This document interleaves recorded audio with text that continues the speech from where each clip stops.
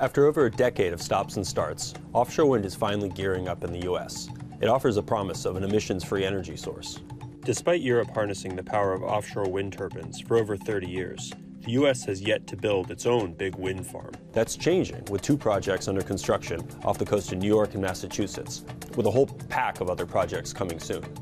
President Biden has set a goal to build enough wind farms to power 10 million homes by 2030, and developers will spend more than $60 billion to build wind farms in US waters by 2025, according to BNEF estimates. A giant drill marks the South Fork Wind Farm in the Hamptons, where an underground cable will come ashore right past the $45 million mansion featured in the HBO show Succession.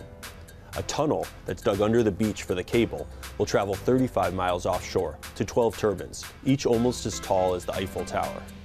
And the even bigger Vineyard Wind project is also prepping work in Massachusetts, with 62 turbines that will produce enough power for 400,000 homes. Both those projects are scheduled to start producing electricity in 2023. It's not every day we see a whole new power source built from scratch here in the US, but that's what's happening right now. Over the next few years, beachgoers in the Northeast might even catch a glimpse of the turbines spinning out on the horizon.